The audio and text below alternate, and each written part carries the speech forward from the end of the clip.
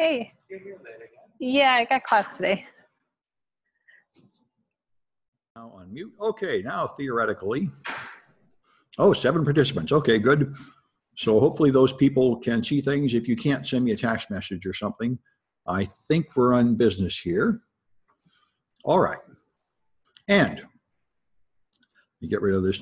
So Ghost DNS has been infecting devices mostly in another country, not in America. But 100,000 devices infected. This has happened several times that people infect a ton of them.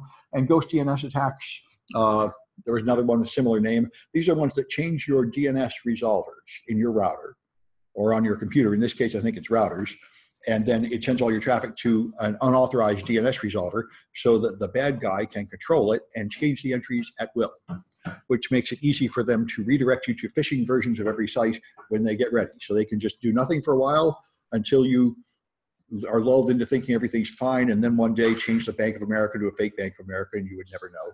Unless it was HTTPS, which almost everything is these days, which it seems like would, if everything was really HTTPS, this kind of attack wouldn't really do much good at all. But I guess they will find some banks that aren't HTTPS and target them or something like that. But anyway, you can redirect traffic to some extent there. And here's Google is apparently trying to increase their Chrome extension security. So they're not going to let them use obfuscated code anymore. That would be nice. This is an easy thing to do when you're doing instant response on a hacked server, which I've done a few times. You look for code you can't read. Code that you can put code in. You can write JavaScript that builds code letter by letter from a string, and so it just is a bunch of addition string calculations instead of being able to read it. And you can use base64 and a bunch of other ways to do it. And all that stuff is just so that people can't copy your code and reuse it on another website. But criminals, of course, use it for malware to fool antivirus engines and fool analysts. It's a really weak defense, a really weak way to protect your code, because all you have to do is run it, copy the web page and modify the code to stop halfway through and run it until it unpacks and then look at it.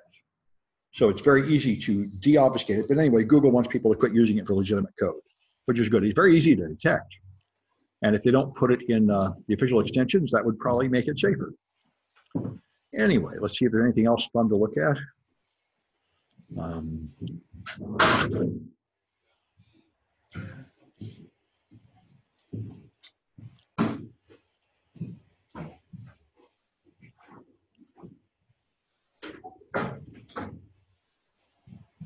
Yeah, none of these seem that exciting. Oh, yeah, this one's interesting. We now have UEFI rootkits. These things were considered science fiction. So this happens to people a lot. One question I get often from students is, I got infected with malware, so I wiped the OS completely and reinstalled it. That should get rid of it, right? And I say, well, yeah, unless somebody would actually write a BIOS rootkit. No, you probably never see any of those, but now they're out there. So the UEFI rootkit would live on the chips on the motherboard, and reinstalling the whole OS or physically replacing the hard drive will not fix it. So that's out there.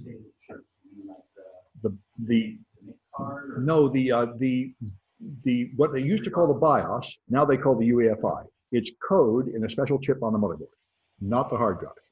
It's the code used during startup. Okay, so yes, it's like, and the extensible firmware update is the replacement for the BIOS. The BIOS is the really old one that does the power on self-check and hunts for the floppy and the CD and the hard drive till it finds a way to boot up. And the UEFI is the modern one that has more options. So it's like the CMOS with the read-only memory. Yes, except nothing's really read-only anymore. So it's some kind of a chip on the motherboard which can be reflashed. And it can be reflashed from software, and apparently it can be reflashed from malware. And that's, I know, it's been true for a while. But as far as the problem with these things and why they never have been popular is it depends on your hardware. So you can't just write a virus that infects every Windows machine. You'd have to write a virus that infects these particular models of Dells or something. And that's why I actually always expected this to hit Mac people earlier, because Macs have a huge install base of exactly identical hardware, and PCs do not. So logically, they would be the easier one for this kind of attack, but I think this one still attacks PCs. In the same vein, Apple has a device enrollment issue, which I don't remember the details of this one. I know there is a thing called side loading for apps, where you can load apps that do not come from the Apple Store if you agree to it. It involves social engineering. We do the app device security, we set up one of these. There are about 14 mobile device management platforms you can get. They're the equivalent of a domain controller for mobile devices. So you put one of these on, then you run an app on every phone and every tablet in your company, and that enrolls them with the master server. And now the master server can limit what apps go on it, erase the corporate data, erase the whole thing, change the password, find it if it gets lost, remote wipe it, all these things that you might need to do. But in order to do that, you can also have special company apps that you write that are not public, that never go in the Apple Store, and you give it permission to trust your publisher. And if you can get someone to just click yes on like a text message, they can trust the publisher, and there's nothing in that message that normal humans can understand. So they'll just click yes, and after that you put in an app that never went through the approval process. This is a known vulnerability in Apple, one of the very few. You do have to trick someone into agreeing to something, but after that, you can install apps that could be malicious. I think if you submitted like a serial number for any iPhone, and leak information about like the other phones, there was something about that when I read it earlier this week, something around basically you just said the serial number and it would give you information. Yeah, this is another one, not the one I just described. This is a different vulnerability. I forget the details of this one. Coinbase is in San Francisco. I've been trying to get them to give talks here, but they're all too busy making piles of money. I think they're the most, as far as I can tell, they're by far the most legitimate cryptocurrency exchange in the world, which is sort of like being the most legitimate ransomware probably in the world. But anyway, they are really serious about, they're one of the people that really want to make cryptocurrency legal and respected. And so they're trying to make it a serious financial vehicle, and they're trying to comply with all the government's rules as the government tries to figure out what to do about it. And anyway, now they've got some kind of new investment product where you mix several cryptocurrencies together to try to diversify to hopefully lower the risk. Cryptocurrencies are an extremely risky investment, and the typical financial cure for that is diversification. So that might possibly be of some benefit. Anyway, everyone tells me that Coinbase is the best of a bad lot. So as cryptocurrency goes, they're probably the least crooked, but it's a very corrupt business right now. Anyway, so I think we're up to the official time. All right, so let's talk about DNS vulnerabilities. So there are various things that can make your DNS server and your network vulnerable. You can just set up your DNS wrong, or set up your architecture wrong, or use older vulnerable versions of software and fail to use the extensions. The architecture mistakes were very prevalent, hopefully not that much now. This is before the days of Net Plus and Security Plus. This is part of what led to that. People used to just typically have one route into this network and one DNS server. And then when it went down, the whole network was down. And that's not so wise. And people gradually learned that you should not have a single point of failure anywhere. You should not be one router that's all essential, one firewall, one power supply, anything like that. So now typically you can't register a domain usually without having two DNS servers for the domain. So if one is down, there's another. And you can't, your client will try to get you to put two DNS servers in your client. So if one is down, unavailable, you have another. This is just normally done because DNS is so important. If you lose the ability to resolve DNS, you've lost almost all networking. So here's the old-fashioned technique. You would have your internal network down here on the left, your internet up there. People are coming in, they hit your firewall, they go through the router, they go to the DNS. You have two DNS servers, but you only have one firewall and one router there and one internal router. And if any one of those devices goes down, everybody can't reach your DNS server anymore. And that means you're hosed. They can't find the addresses of your servers to get to them. So this was common maybe until like 99 or 98 or so. People would set up networks this way and not think about it until they realized that they had to do better. Even if you have multiple servers, multiple routers, multiple cables, if they're all in the same building or in the same city, then you still have a problem because there are citywide disasters like fires and floods and earthquakes. And then you'll wish you had geo-diverse, multiple locations, like Google has servers everywhere. So I mean, you could not take down Google with an atomic bomb. If you blew up a whole city, there'd be other cities with a copy of it all, or traffic would just go over there. I mean, unless you destroy the whole world, you can't take down a big company like Google or Cloudflare or Yahoo.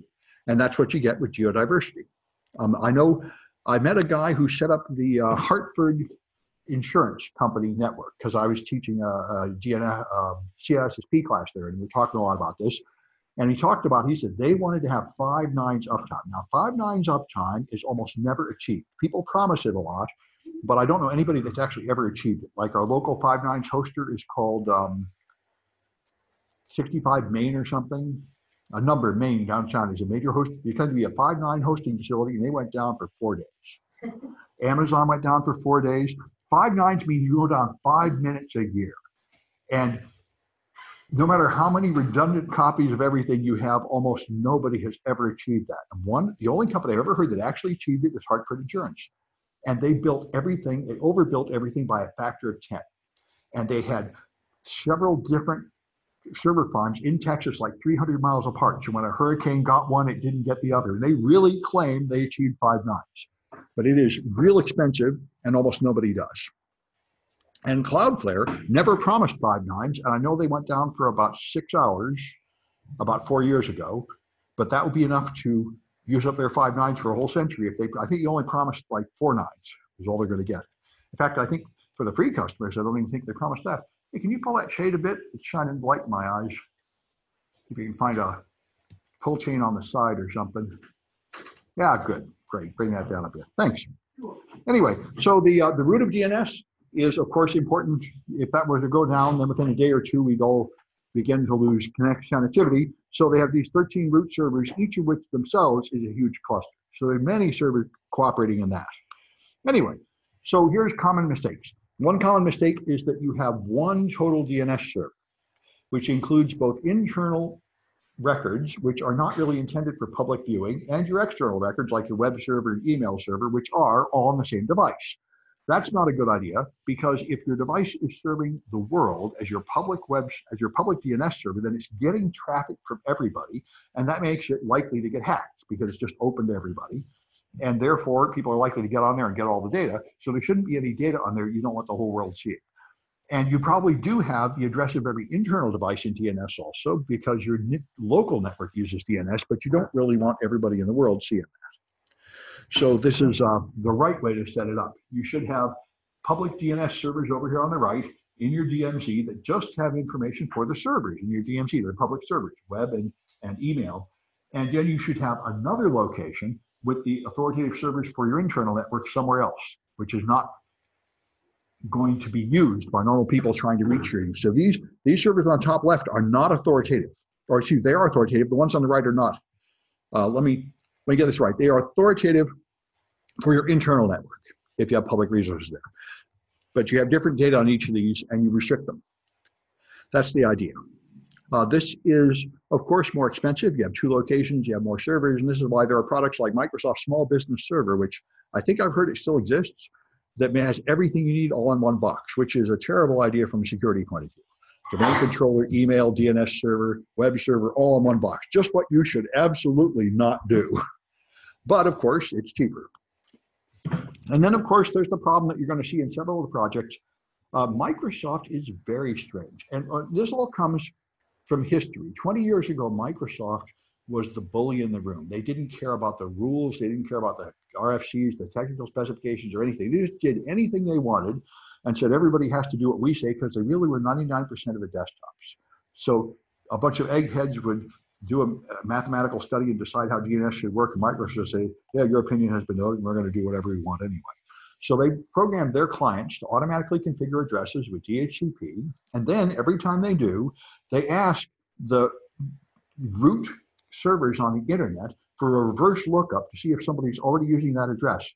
So they auto-configure a local address like 192.168.1.101, which cannot be put on a public server, and then they send unnecessary requests up to the internet asking if somebody's using that address for a public server, when they should know RFC 1918, those are private addresses, but they don't. Microsoft just didn't care. It is such a huge problem. It creates a huge amount of traffic and a huge amount of processing time. Like, there are special servers just to handle all this garbage traffic created by all the millions of Windows devices in the world for no reason at all. It's nuts, and it's been that way for 20 years. And you'll see it in the projects. You can set it up and you'll see these ridiculous queries asking this stupid question: is somebody put a public server on 192.168.0.2? Well, of course they haven't. They can't. And you should not, this Microsoft operating system should know better than to keep asking that stupid question, but it doesn't even now for some reason. And you will go through, if you do the extra credit projects, the way you have to turn this off in the Microsoft operating system. It is amazingly difficult. There's not even a checkbox somewhere to turn it off. You have to go through a lengthy process to block this garbage. It's very strange, but Microsoft was originally a very bad citizen on the internet, like AOL. They just made everybody hate them by just being rude and in the way and making trouble. They reformed a lot after that, but their DNS architecture seems to have never received much of an update. So in Server 2008, sending all these stupid things to in-address arbor, asking stupid questions about 192.168, when the answer is obviously no. And anyway, that's the game of that. You can configure local servers to not pass on those stupid queries so you don't bother people outside your company with these stupid things. That's one way to do it.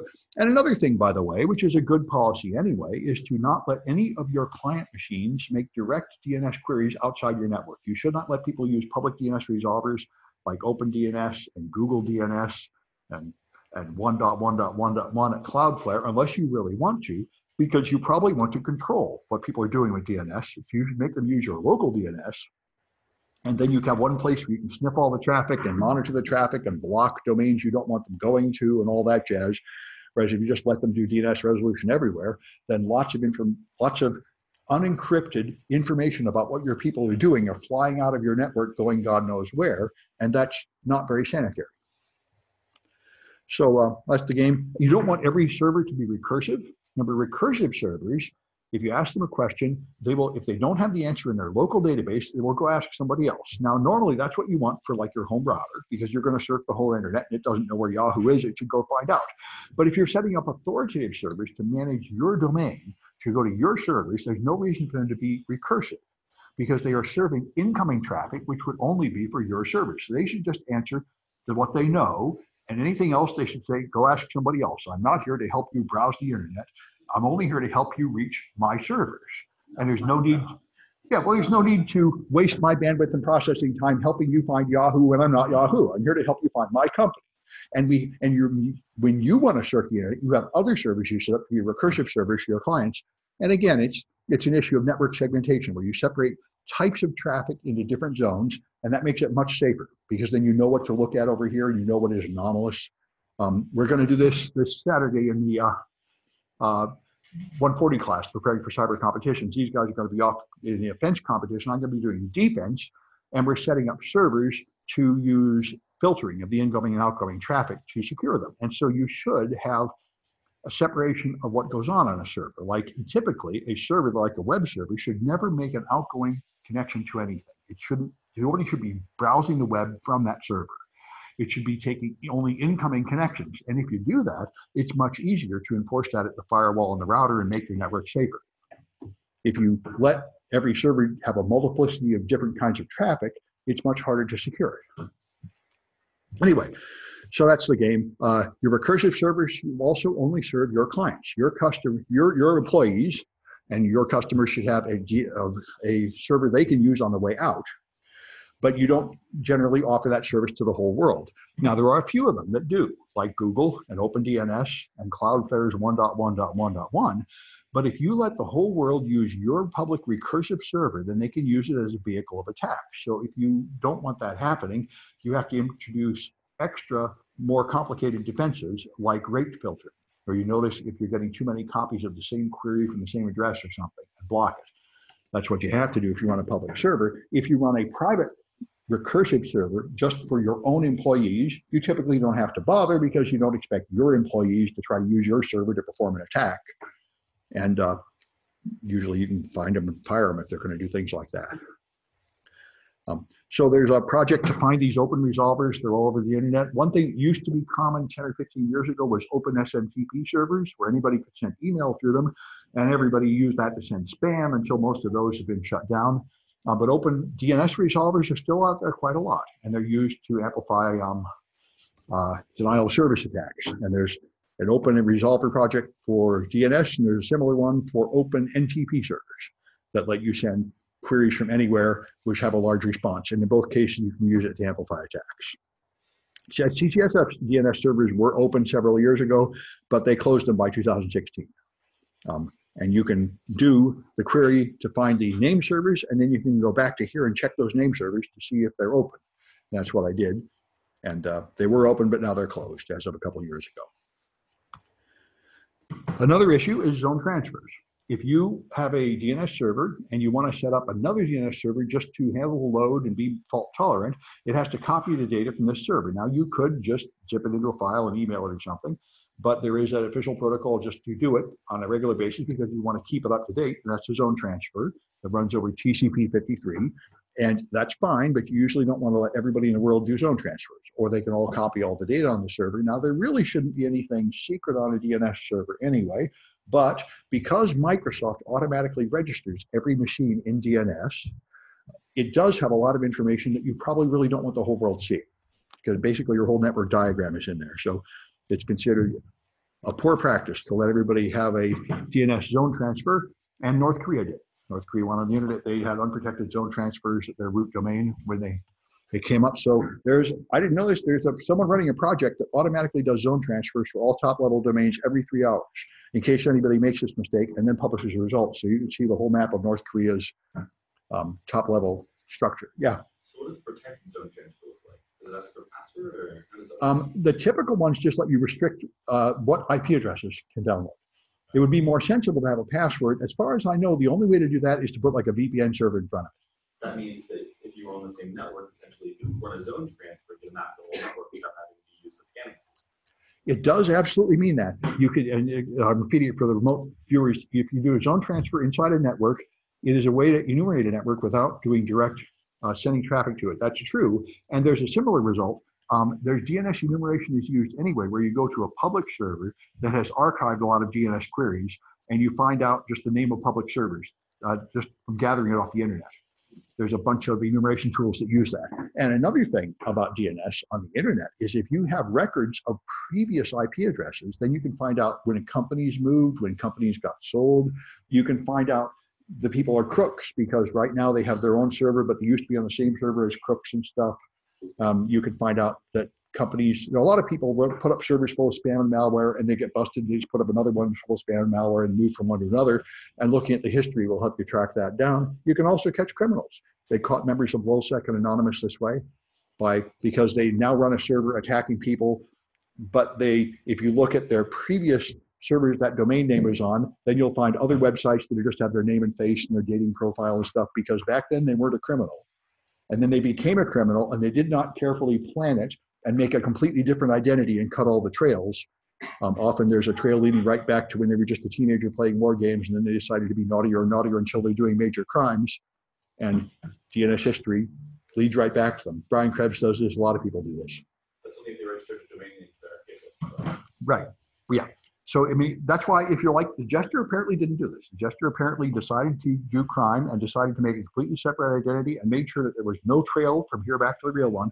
So many, many people have been hunting him for years, and nobody can find him. Another real important thing is to have no friends. You have to not be on a team. You have to not have any partners, because you can't trust anybody on the internet. This shouldn't take a genius to figure out. How much do you really think that person in a chat room loves you and will go to jail for you? Not so much, really.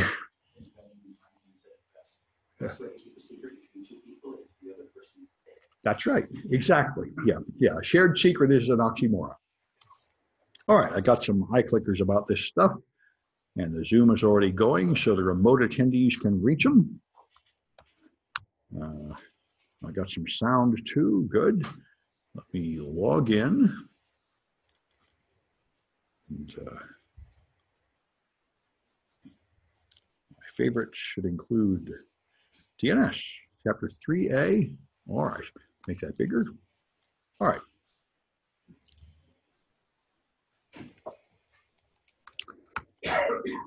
Try to make it as big as possible. There's a nice room with the screen high enough.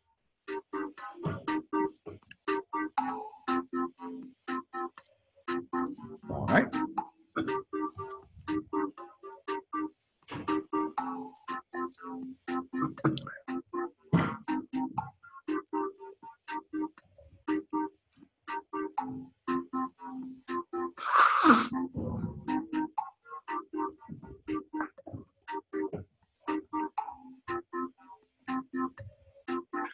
2 Ericas apparently. All right.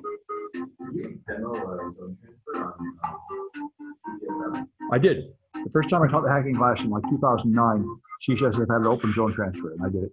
By the second time I taught that class, it was gone. Somebody leaked it. I was not going to tell them for like a week so I could demonstrate it in the second class, but within a day of demonstrating it in the first class, it was magically fixed. But well, you know, that's fine. That's you know, they're really quite good about security here. Our cybersecurity is one of the good parts of the college. There's a lot of this college that is amazingly dysfunctional, but Tim on the networks and cybersecurity really is very good. It's a very strange environment. There's very little supervision, workers, so you get a really uneven. Some people just do good work, other people do rotten work, and there's no management making it even. Anyway, I'll wait a few more seconds and then go. Okay, looks like this is it. All right. So, which one of these leads to denial of service?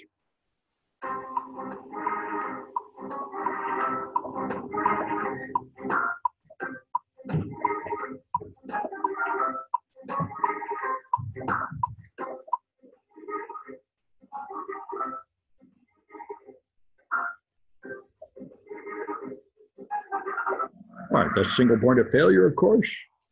That's why it is called fault tolerant. You have multiple redundant systems, so a fault does not lead to a failure. A fault is when something breaks. A failure is when customers stop receiving service. And a fault tolerant system can have something break, but the customers continue to receive service because there are redundant systems. Anyway, which error exposes the whole network diagram?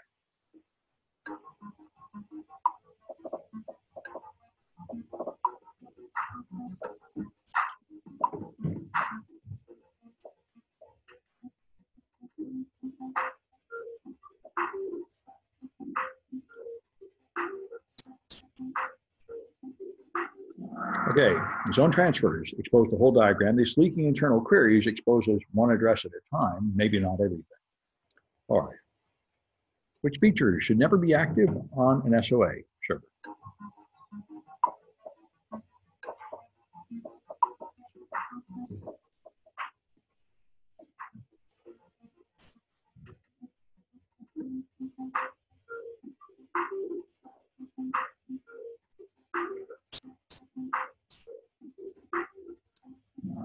Okay, recursion is not necessary and should be turned off. Which server is a danger to others?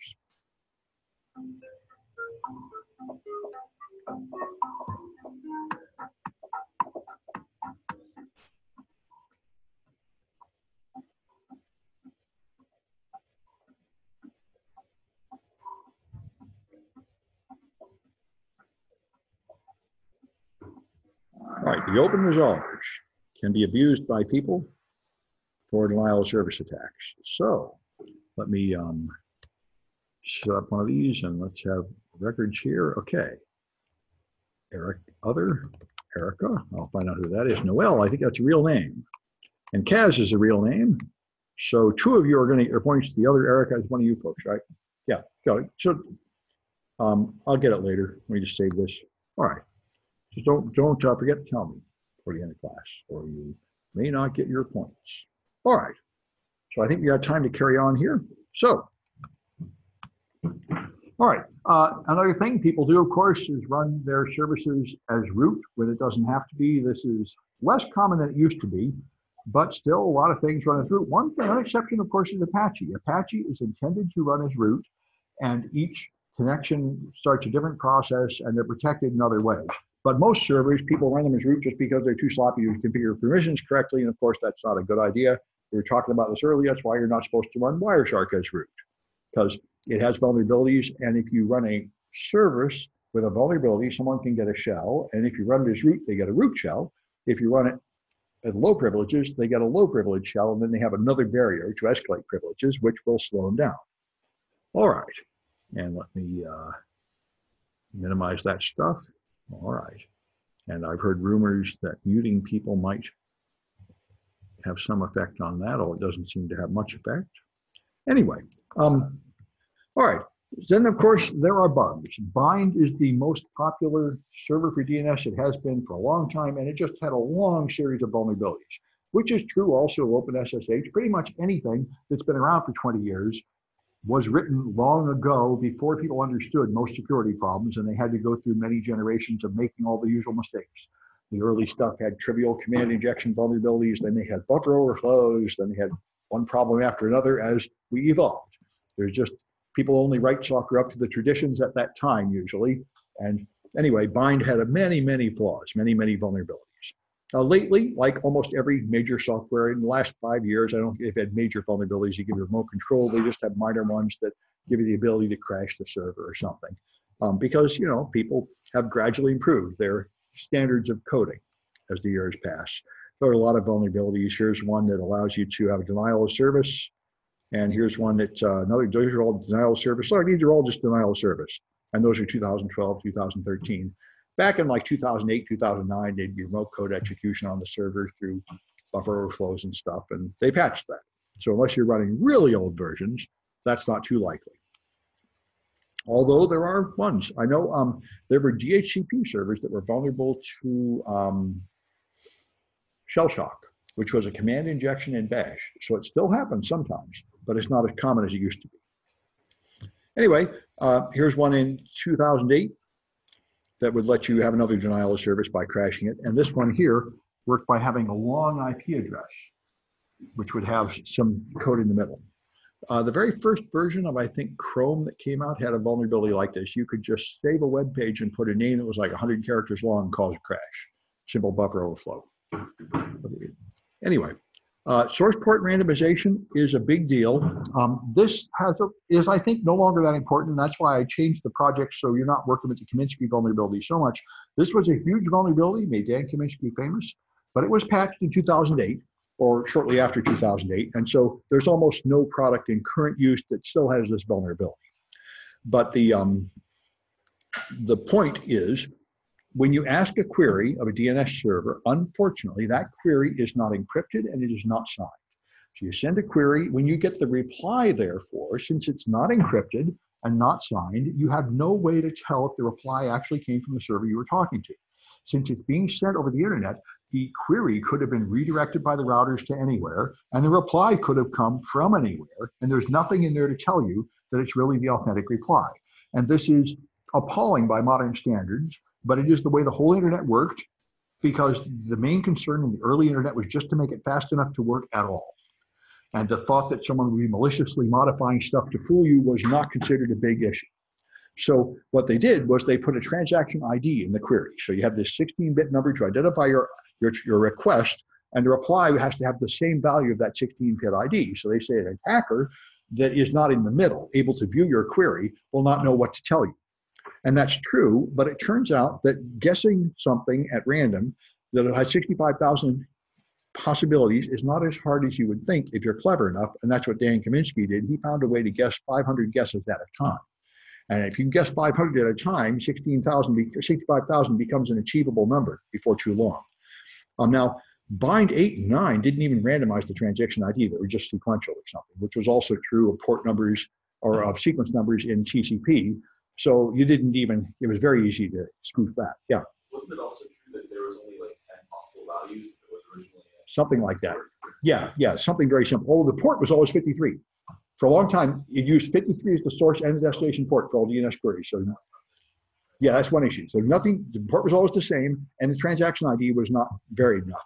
So nowadays, if you take a modern version of the server, the transaction ID is here, and you see it. You send a query on 668, you get the reply on 668, the next one is 8480, and so on. Each one has a 16-bit number, and the reply matches it. So if some attacker that did not get to receive your query tries to forge it, they only have one chance in 65,000 of getting that number right. But if you can, so you have to trick someone into using your DNS server if you want to poison them. So what you do is you make them view a web page or an email or something with a link or an image that comes from your domain. So now when they try to draw the page and the page has some reference to yours, they will send a request to your authoritative server. They're looking for NS or evil.com. So they'll go to your server saying, where's this evil.com's IP address? So if you manage to get someone to view anything you send them, which is quite easy, then they're going to try to look up something on your machine. Now the way is to trick them into doing many queries against your machine because you're trying to guess that number. So what you can do is you can make it so it'll take many queries to resolve. You can have evil.com be a CNAME for another one. So it has to do a resolution on that one and the next one and the next one. You can chain it. So it will make many requests trying to put up this image in an email or something. You can also use NS referral. You can have the start of authority go to something, which then delegates it to another server and another server and another server, so they keep on coming back over and over again to servers under your control.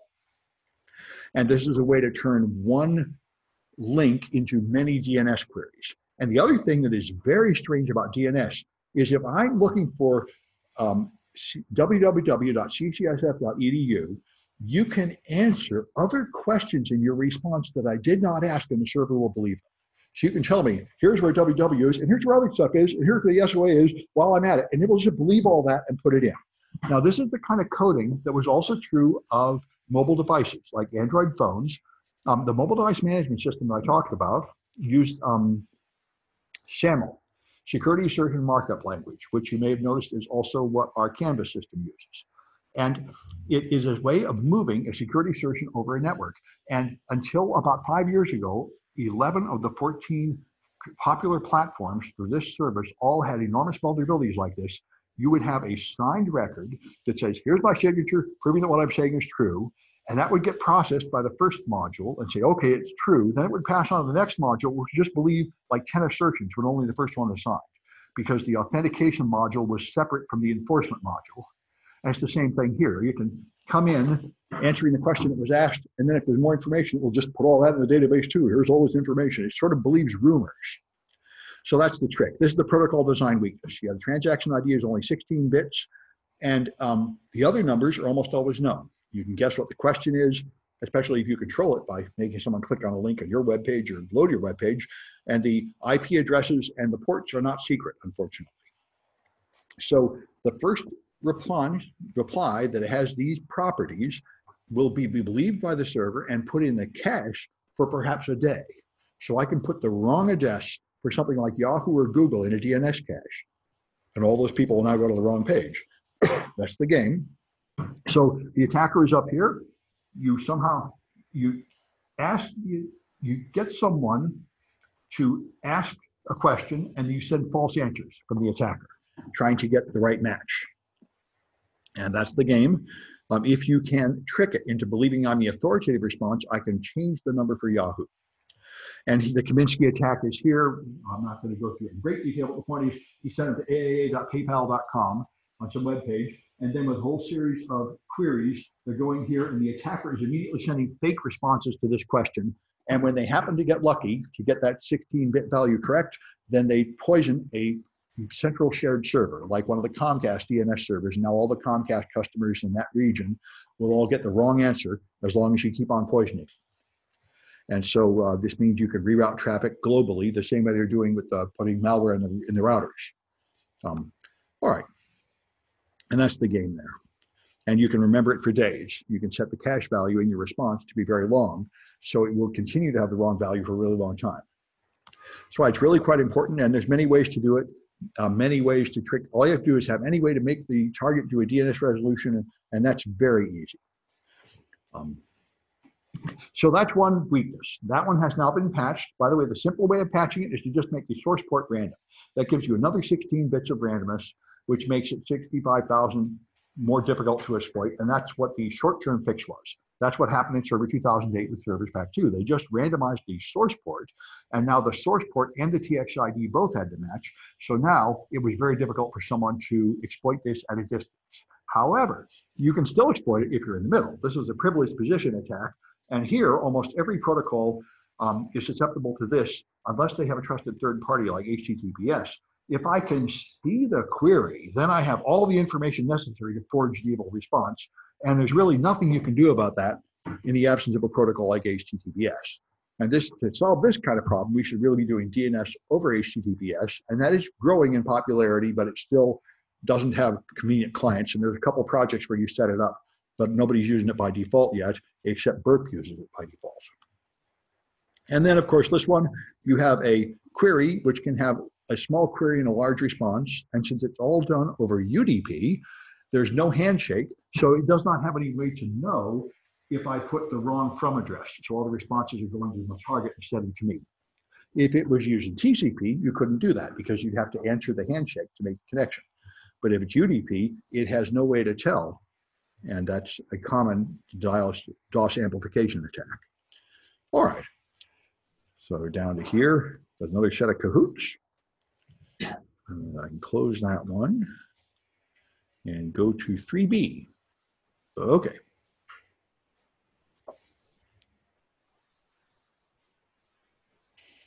Good. Looks like things are still connected and such.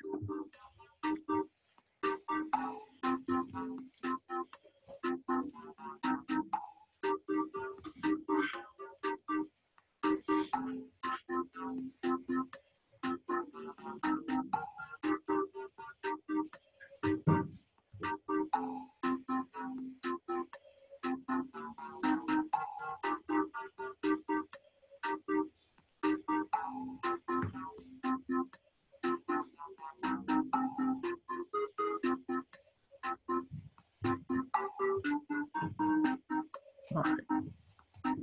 We'll wait a few more seconds, but I think 18 is about the right number.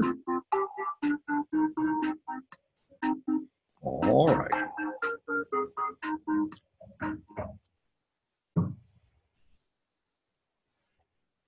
Okay, so what weakness makes it more dangerous when you get hacked?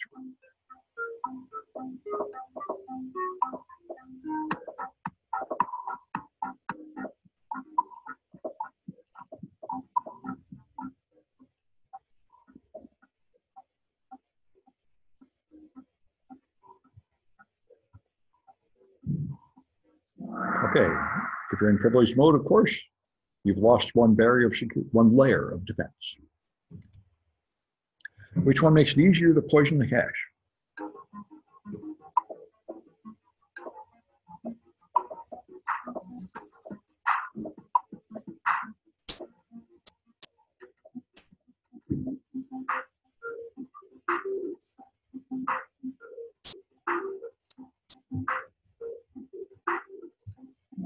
Okay, if your source port is fixed, then it's easy.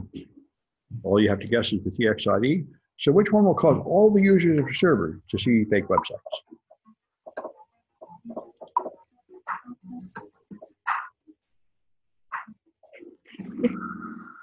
Yep, that's the point. Cache poisoning on the server. All right, which one exposes information but does no immediate harm?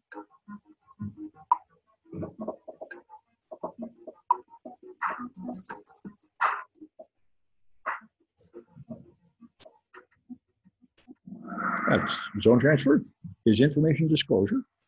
All right. Which one lowers availability but does not affect confidentiality or integrity?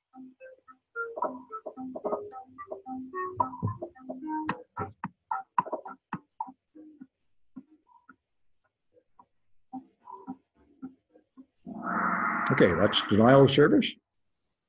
And here's a similar one. Which one lowers integrity but does not affect confidentiality or availability?